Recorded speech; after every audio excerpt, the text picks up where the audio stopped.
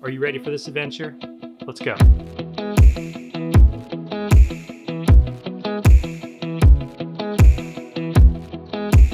What's up everyone? Welcome to the next video. Welcome back to One Strange Adventure. Thank you so much for being here.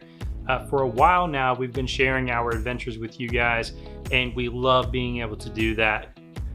Because we share our adventures with you, well, I've had to learn a lot of new skills.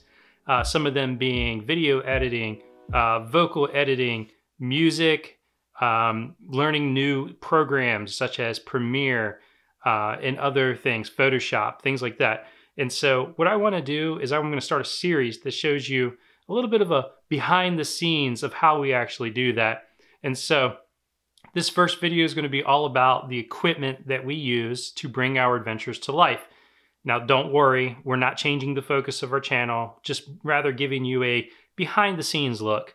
All right, so on the open and sequence, you saw a couple of different clips. Those clips were actually recorded with 3 different cameras, and those cameras are what we take on our adventures. First, we have our iPhones.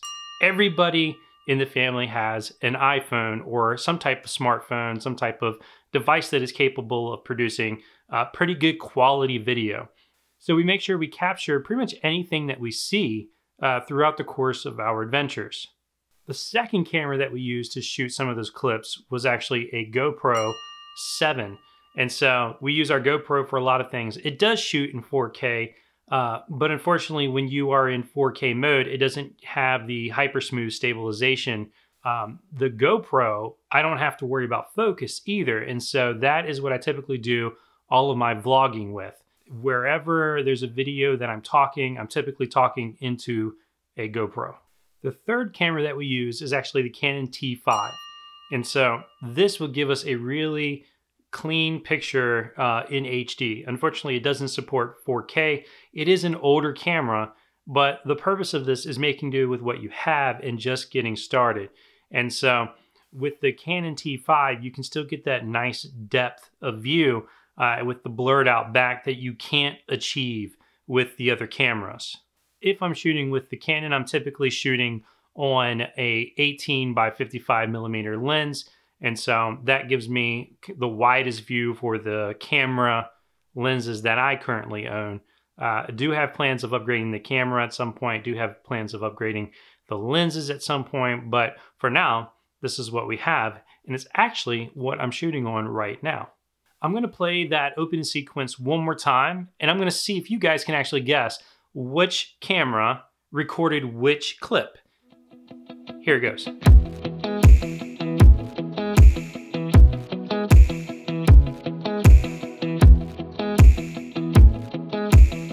All right, there you go. So can you guess which clip was recorded with which camera? Was it the iPhone? Was it the GoPro? Or was it the Canon? And so now I'm going to show you which camera filmed which clip. I think you're going to be surprised on a few of them.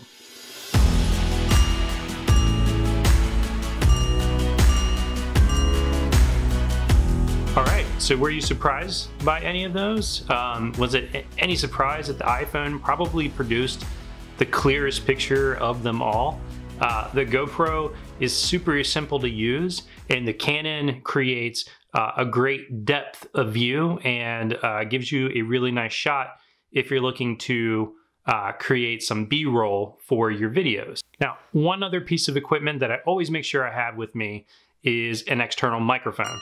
And so something that I've learned making YouTube videos is you have to have decent quality video and even better audio, because if you're going to buy one piece of equipment to get started, since you probably already have a smartphone, I would say get an external microphone. And that's what I'm using right now. I'm actually using a Rode external microphone. It does really well. It'll give you good clean audio, and it comes with a windscreen that you can put on there in case you're outside shooting some. And so that cuts the wind out tremendously. All right, well, I hope you've liked this video. I hope it's helped you out. I hope it's inspired you to go out and start creating some content yourself. And so you probably already have the tools that you need to create some good looking videos, whether it be on YouTube or some other type of social platform. Just get out and get started. All of the equipment that we talked about today, I'm going to add in the description. I'll put links to it to Amazon, and then that way you can go and check out the equipment that I use a little bit more. There will be a few additional things that I'll add in there just because I do have some grips that I use for either the GoPro or the Canon. Well, I hope you liked this video. If you did, make sure you smash that like button. If you really liked the video, make sure you subscribe. And until the next strange adventure, keep making your own.